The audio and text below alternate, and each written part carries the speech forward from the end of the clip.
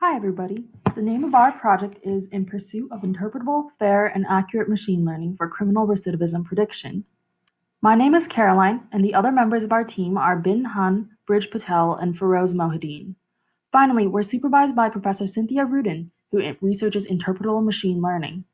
Bin, Bhrij, Feroze, and I will all be narrating parts of this video.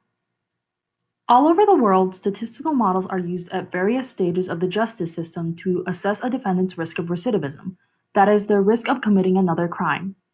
They're often used at the pretrial stage to help judges decide if a person should be held in jail or released until trial, and in some states they've become a replacement for the bail system. Many of these models are publicly available, but some very widely used models are not. Every day, black box models are making life-changing decisions in the justice system. But there are lots of problems with using black box models in criminal justice. First, defendants and judges don't know how or why people are assigned certain scores, which is an issue that's even been brought to court.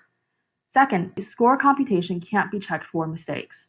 These problems came to a boil in 2016 when ProPublica, an investigative news organization, accused Compass, a for-profit secret model, of racial bias. Although ProPublica's analysis was deeply flawed, this incident led to a renewed interest in interpretable and fair machine learning, and was one of the motivations behind our project, which Bhrij will introduce now. Thank you, Caroline. So our goal is to use machine learning to provide a transparent, interpretable, and fair model which performs about as well as black box models and actually surpasses currently used risk assessments in performance. Risk scores for criminal justice started as far back as the 1930s. These models were manually created by criminologists and statisticians and were usually at integer coefficient point scores. The Arnold PSA is an example of a more modern point score, developed in 2013. On this slide is the new violent criminal activity score. The features of the Arnold PSA that we liked and wanted to emulate are that the model is sparse, so it's easy to understand in a glance, computed by back-of-hand calculations, and has positive integer coefficients. So we limit our discussion to a few works that use interpretable machine learning to predict criminal recidivism. The first paper here used modern machine learning methods that globally optimized over the space of sparse linear integer models. And the second paper created a simple scoring system by rounding logistic regression coefficients, which helped address stop and frisk for the New York Police Department. Lastly, the third paper used classical decision trees to build a simple screener for the forecasting of domestic violence for the Los Angeles Sheriff's Department. Our work actually considers both interpretability and fairness. We compare models across regions, and our datasets are more modern than the ones in previous works. We also use modern interpretable machine learning methods, most of which were designed in the last couple of years. The datasets we used were from Broward County, Florida, and Kentucky. The data included case information, demographic data, criminal history, failure to appear, sentencing, and probation information. And we also analyzed at the person level, which included prior arrests, prior times on probation and in jail, and demographics such as age and gender. Our prediction task was whether or not someone would recidivate within a period of time, which is supervised binary prediction problem.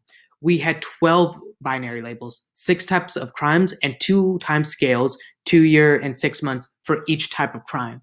The 6 we picked were the most balanced / most common types of recidivism to predict.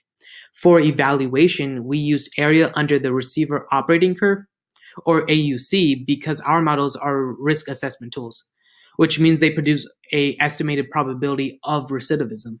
So our study can be divided into 3 parts. In the first part, we compare the performance of the black box and interpretable against the performance of existing actuarial risk assessments, namely Compass and the PSA. Next, we assess how well our models generalize across locations because risk prediction models are usually used at different locations than they were developed. Finally, we assess the fairness of the models according to our fairness definitions that we have selected from the many different definitions that have been proposed recently. The different models we use all provide probabilistic estimates. We divide them into 2 categories. 1, baseline models, which are the standard ML methods listed on the left in blue, as well as Compass and the PSA in red. So for Compass, we only use it on Broward because Kentucky uses the PSA and doesn't have Compass at all in their data. Random forest, XGBoost, and SVM are black box ML methods that produce functions that are too complicated to put on a PowerPoint slide. On the other side of the slide, we have interpretable models, being explainable boosting machine, additive stumps, RISC-SLIM, and classification and regression trees. All models were trained using nested cross-validation. Now here is Bin with interpretable models, performances, generalization, and fairness definitions. I'll start with one of the interpretable machine learning algorithms first, called additive stumps. Additive stumps model is L1 panelized logistic regression applied to binary stumps. The binary stumps data are generated by cutting continuous features at certain threshold values. For instance, the age feature ranges from 18 to 70. We pick the threshold values of 20, 24, 30, etc., and use the less than or equal to criteria to generate the stumps.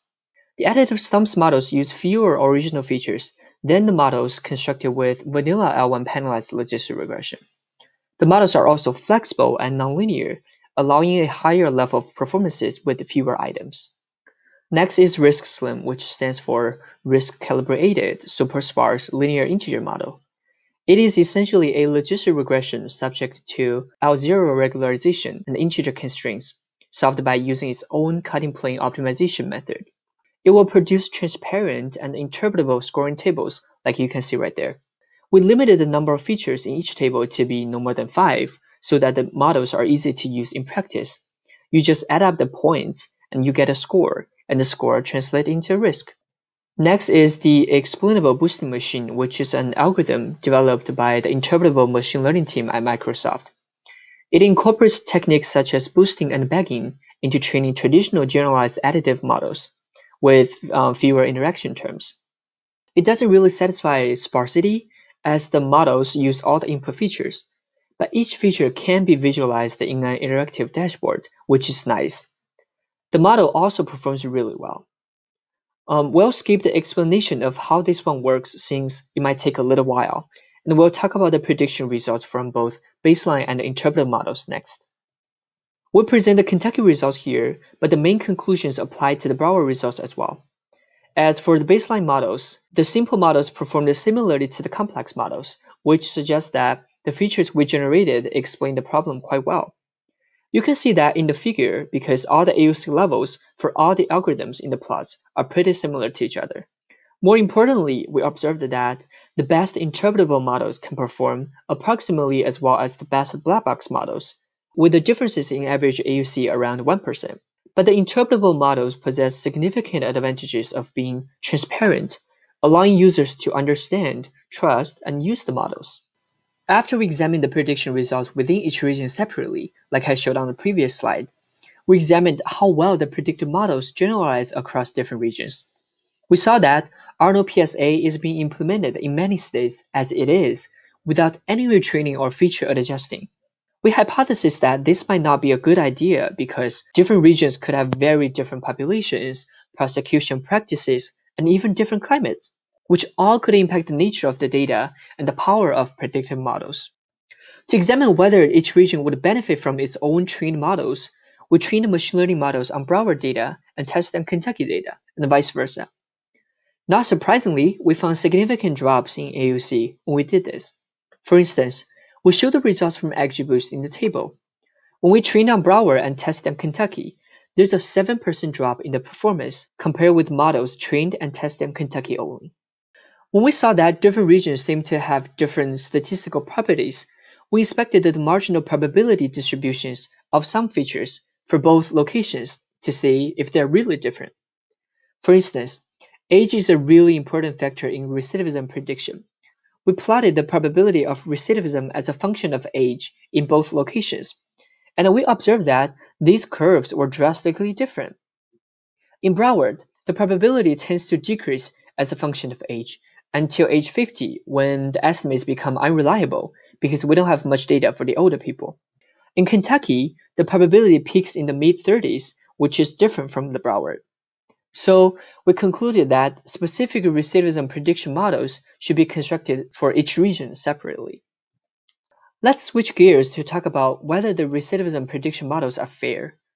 We looked carefully through the algorithmic fairness literature and found that most of the fairness metrics were limited to binary decisions, yes or no. But we are providing risk assessments instead. This limited us to 3 fairness metrics: calibration, balance the positive or negative class, and balance the group AUC. We assessed the fairness on the 2-year general recidivism problem on 3 interpretable models with the Kentucky data, and we examined these fairness metrics on both race and gender attributes.